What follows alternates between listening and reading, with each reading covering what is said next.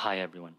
In this course, I'm going to show you how to create monochromatic diagrams only in Rhino. You don't need to use any other program. So we'll take something that looks like this, and then if we go to monochrome view, we can turn it into that. And you can use any color you like. And again, you don't have to take this to any other program. And all you have to do is just adjust the visual settings. So if I type in options, right? You see we have all of these toolbars here. If I click on view down here, right? So view right here, I'll make demarcations.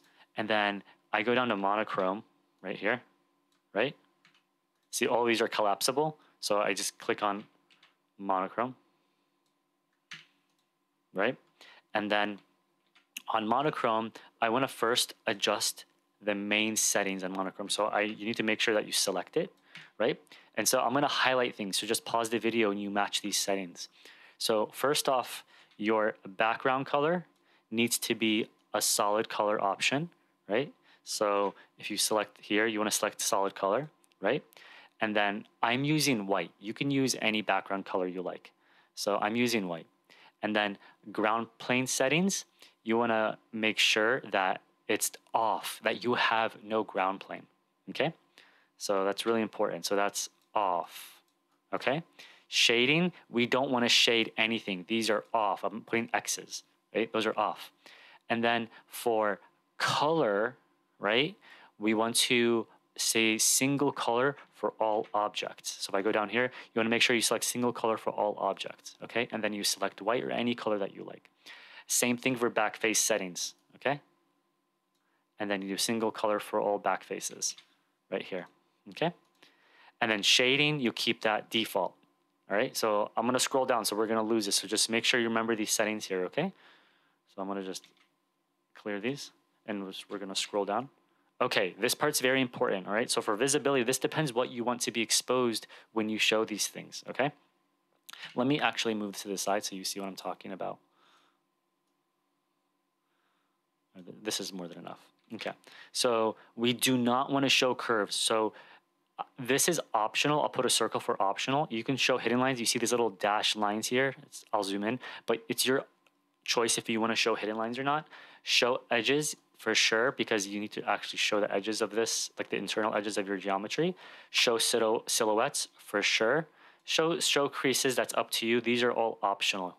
The creases, seams, intersections, optional. Lights, no, right? Show clipping planes. I will do a separate video for that. You can have it checked for now, but separate video. But that's it. So primarily, these three right here, you should have checked. It's optional if you want creases, optional if you want seams, optional if you want intersections, and also optional up here if you do hidden lines, okay? So make sure you have that. And then I'm just going to go down more here. Now, lighting scheme, very important. We're going to change the lighting scheme, and we're going to do ambient occlusion, okay? Very important. So I think this lighting scheme now is, I think, scene or default, but we want to change it to ambient occlusion. Very important, okay? So make sure you have those checked. Very good. Let me just get out of this. Next thing that we're going to adjust is our objects, right? So under objects, we're going to adjust our curves and our lines and our clipping planes and definitely our shadows, all very important, okay? So if we go to objects, right? On here, you actually don't need to adjust anything. So this is optional. You don't have to do that. So for objects, just pretend you can leave that all to default. Now, on curves, if you want to show curves on here, again, I don't think you should, but if you do, right, then you want to make sure that you're using a color that you want for your curves. So single color for all curves. Make sure it's like a very thin line weight. So 1 is the lowest, right? That's for curves. Now, if you want to do lines, this is the most important out of everything on here. So just really pay attention. So we want to adjust lines, right? Let me just scoot this over here. Okay, this is super important. So again, hidden line color usage, right? So hidden line color usage, you want to see if you want to show, this is optional. So if you want to show your hidden lines, you need to pick a color for it. So use a single color for hidden lines on the drop-down menu. I'm picking a gray color and I'm giving it a width of 2 because if you give it a width of 1, it's going to be very hard to see. So I'm giving a width of 2. Edge line color, okay? So this is anything that's not a border. So that's like all of like your internal lines, right? You see here, all of your internal lines that you see is basically your edge lines. That's not going to be a silhouette. Definitely make it 1. And then again, same thing, single. So you want to do a drop down menu and make sure that you do single color for all objects, all right? All edge lines, excuse me. Silhouette. Okay, so silhouette, that's what you're going to make thick, right? So that's like your thick edge outline here. That's your silhouette, right? So that you want to increase it to 2, 3, 4, 5, whatever your preference is. And then intersection line color, again, you want to make that 1, okay? That's the most important. So let me just show you what happens if I adjust it, okay? So you can see it in real time. So for example, silhouette line color usage, if I change that to black, do you see how this changed to black here, right? You see that? Or let's just change it back to blue, but let's make it really thick. So instead of 2, do you see how thick it got right now? It's gross, right? So that's why I keep it like, you know, between 2 to 4. I'll do 3 for now. You see, like that. And then I got edge color, keep it 1. If you make it any thicker than that, it's not good. There's going to be no hierarchy, so just keep it at 1. So again, the lines portion of this, super important, okay? Now, clipping planes, I'm going to do a separate video for this because this is a completely different process. But if you're going to use a clipping plane in this, you need to do different settings, which I'll make a different video for. We'll just skip this portion. But again, I'll make a separate video for that. So just ignore that. Shadows, really important, okay? So for shadows, we actually want to make everything, on the lowest settings because the monochrome view actually takes up a lot of memory and we don't need any of this stuff, okay? This, again, you can make it, you know, if you want to have the shadows a little smooth, that's fine. But for sure, these here, put them on the lowest settings, okay? Do not make them high because it takes up way too much memory and you don't need any of these settings to begin with, okay? But now, this is very important. Down here, your shadow color. So if you notice, because I'm doing like a monochrome style, I'm making everything blue. I'm even making my shadows blue. So I can change my shadow color to blue, but I don't want to have the shadow too intense. Because if I make it too intense, again, we're doing ambient occlusion for lighting, right? So it's gonna darken the areas that are like in corners or stuff like that. So let me show you when I make it 100%. You see how like this now gets like really shaded blue right here? You see that? Let me just show you. You see that here, here, here, here, right? So it's a matter of preference. If you increase the shadow intensity, it's gonna look like one of those diagrams where you have like a rendering overlaid with line work. That's how it's going to look like. So if you do like maybe 50%, you know, you're going to get some of the shadows still in there, right? I like to stay around 19 to like 25%. If you do 0, you're going to have no shadows. It'll just look like white. You see? It'll just look like a white diagram. You see? So if you like that, you can do that. But there's going to be no shading. And if you have like very complex curved geometry, then it may not look that nice. But if you have like orthogonal geometry, then, you know, it's really a matter of preference from there. So if I recommend if you have curved geometry, definitely, you know, have some shadow in there, some shading in there. It'll still look like a pretty, you know, monochrome rendering or monochrome diagram, excuse me. But if you don't and you want to look like very sharp, clean lines, then just, you know, make it 0 and it'll look like this. Okay. And then that's it. That is literally it for your settings.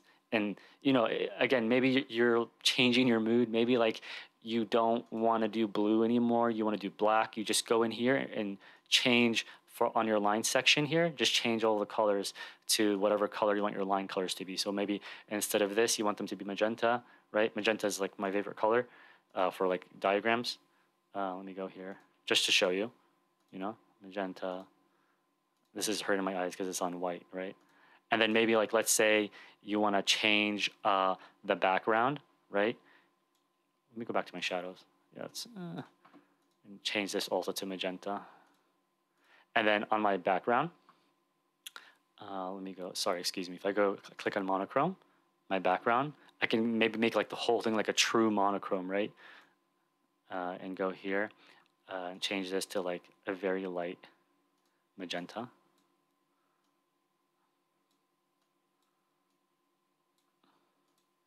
Like that, you see? And that's if you want to do it, but I like the blue settings, so I'm not going to save any of these settings, but I like the blue instead of this. So I'm going to do cancel. Okay? Now, when you save this file, it is so important. There's a lot of things that you should be aware of, okay? You have two options. You can do view capture to file, okay? If you do view capture to file, do not do transparent background. I repeat, do not do transparent background.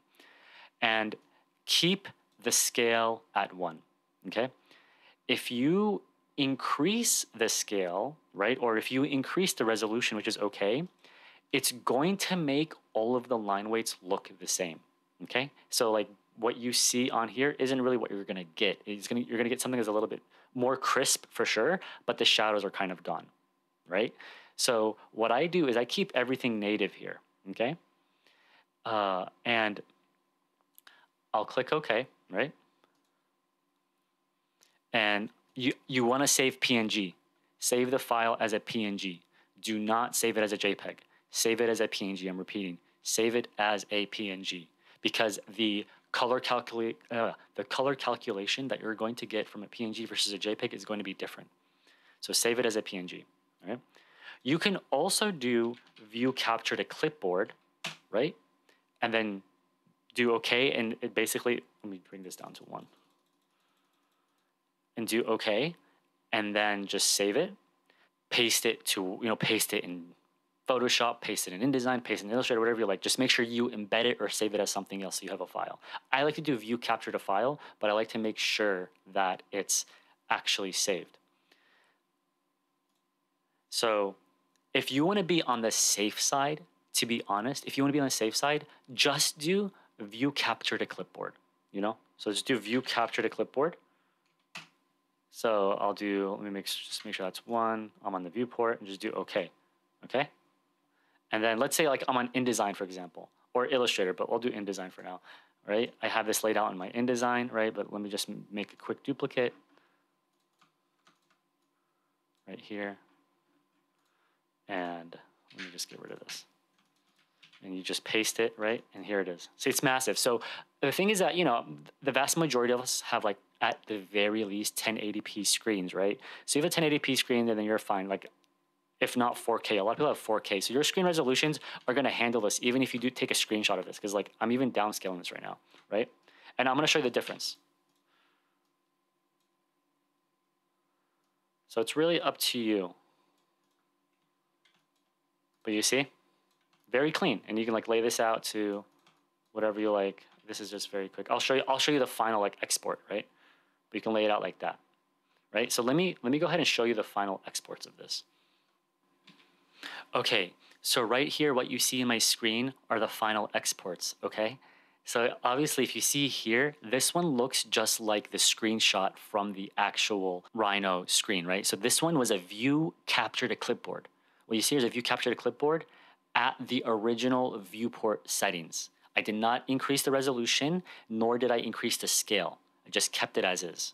So you see it looks exactly like it. But if I zoom in, but again, just pay attention. I'm zooming in like 300, 500%. You're never gonna zoom in that much in real life, right? If I zoom in, like, you see, like it's not as crispy, you see? But again, I'm zooming in like 300, 500%. Not even 300, right now, I'm like 600%, right?